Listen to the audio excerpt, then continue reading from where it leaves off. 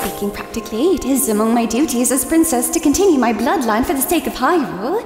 That's hardly an outlandish expectation, and we've already been living together for quite some time now. And it's not that our relationship isn't loving. To an onlooker, one might think we were a married pair already. It's just...